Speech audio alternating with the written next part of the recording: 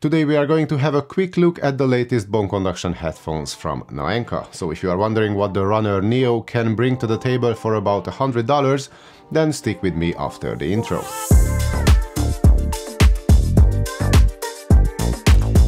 So the Runner Neo is the latest generation of bone conduction headphones from Naenka, and while I got this free sample from the manufacturer for testing, I'm not getting paid for making this review and no one got preview privileges either, so I'm completely free to share my honest and unfiltered thoughts with you.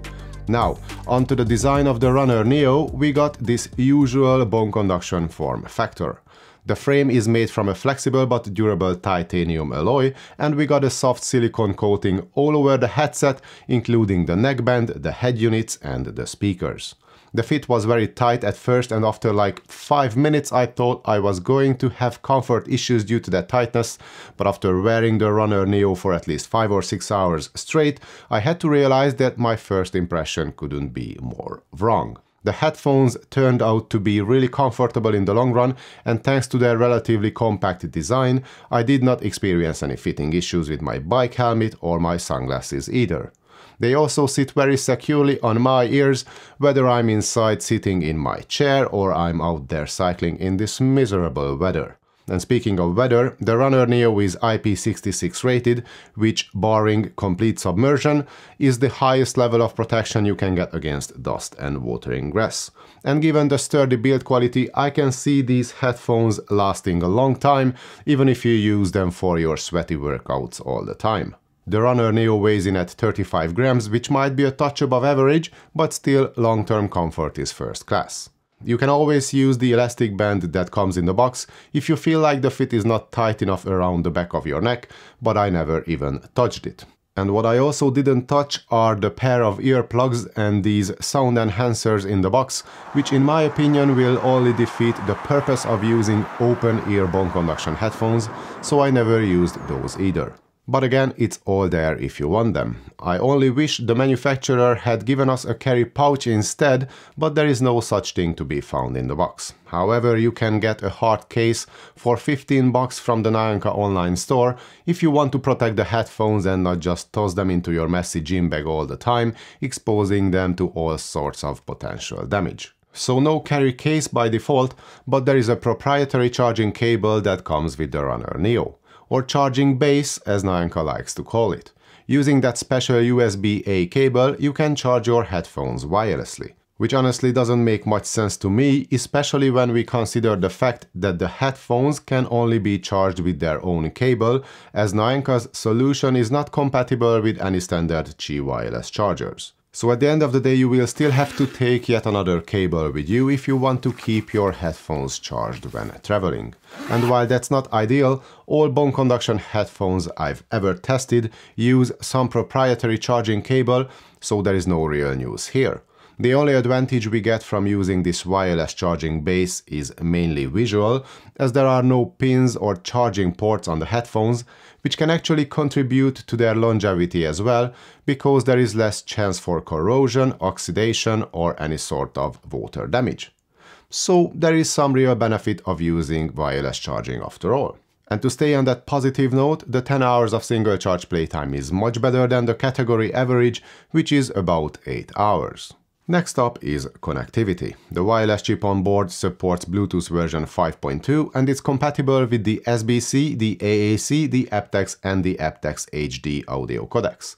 Pairing is quick and easy with both iOS and Android devices, and while I got no lip sync issues when watching videos, the more than 200 milliseconds of lag might be out of the comfort zone of hardcore gamers. But if you'd rather use the Runner Neo in an office, I've got great news for you, as the headphones come with support for multi-point use, which works across all platforms. The headset can connect to 2 devices simultaneously, whether you use any combination of Android, iOS, Mac or Windows. When a phone call comes in, the audio switches back to your phone automatically, so in that case multi-point works well.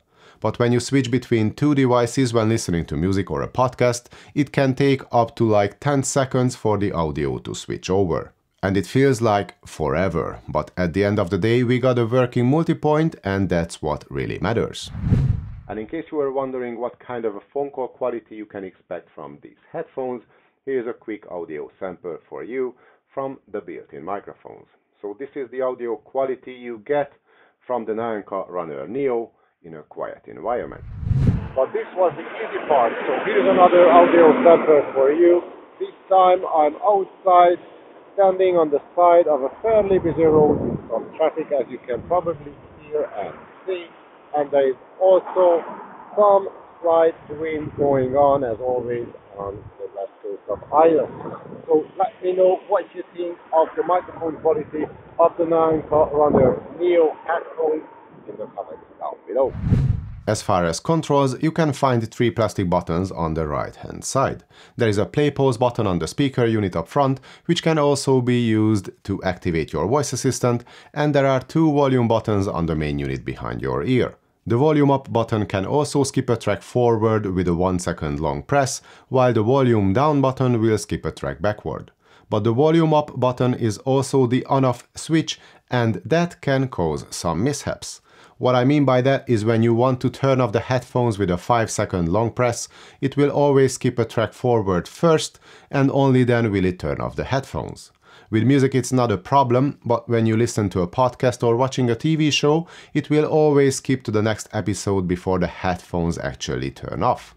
And that can be really frustrating. And since we got no smartphone app, there is zero chance of changing the functionality of the controls or getting the issues fixed through a firmware upgrade. But other than these annoyances and limitations, the physical buttons themselves work well. They are easy to locate and the reaction times are quick. And to be completely honest, if I hadn't read about this skipping to the next episode no matter what issue, I would have probably not even noticed it myself, so maybe depending on your use case, the controls will get the job done just fine. As for the sound quality, the first thing I noticed was how loud the Runner Neo can get compared to something like the Shox Open Run Pro, and also how much brighter, more dynamic and detailed the Naenkas are across the mids and especially the treble. We got better extension and more micro detail in the higher octaves, and the soundstage feels wide and spacious too. But when it comes to nuances such as how warm, rich or natural the acoustic bass or female vocals sound, the Open Run Pro takes an easy win. The bass impact of the Naenka is okay, and maybe you can even say it's actually great by bone conduction standards, but there are nasty vibrations and also some distortion present already at moderate volume levels. And that can easily put me off when listening to music. And the vibrations are actually the worst when you turn on the headphones and the female voice says, "Welcome to Naenka Bone Conduction headphones, Bluetooth is connected." I don't know what's going on with that girl's voice, but it just vibrates my head and my ears like crazy every single time I turn on the Runner Neo.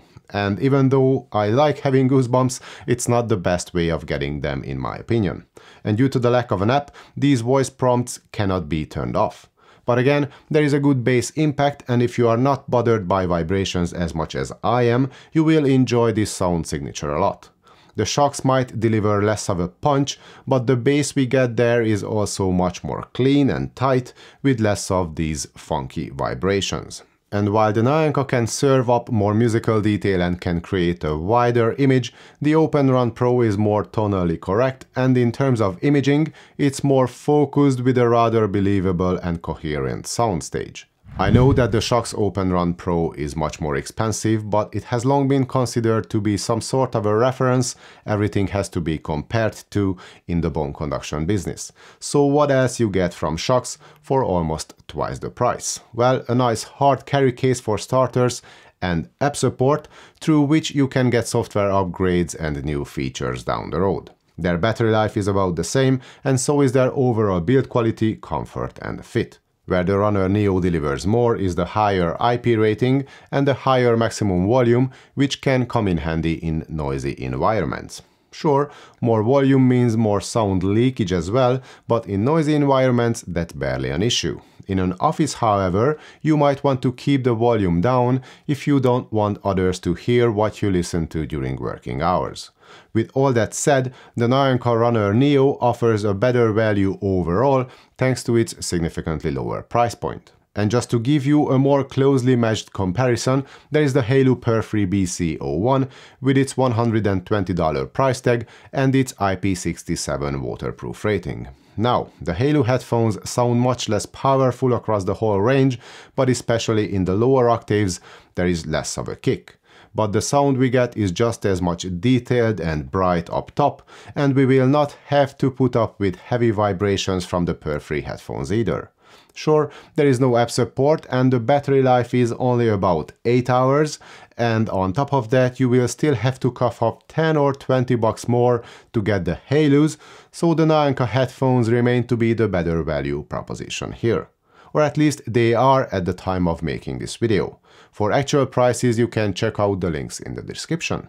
And to wrap things up, I would say that if you don't want to spend much more than €100 or dollars on a pair of Bone Conduction Sports headphones, then by all means the Naenka Runner Neo should be at or around the top of your shopping list.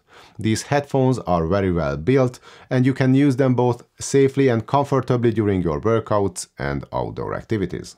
Their sound is powerful and so is their battery, which can last a full week of training on a single charge. Well, that depends on your training routine, of course. As always, if you want to spend more, you have plenty other options out there, but Naenka is kind of in a sweet spot as far as value per dollar in my opinion. And that was my take on the Runner Neo Bone Conduction headphones. If you liked the video, please give it a thumbs up and subscribe to my channel. And if you have anything to add or ask, feel free to comment away. Thanks for watching everyone. See you all in the next one.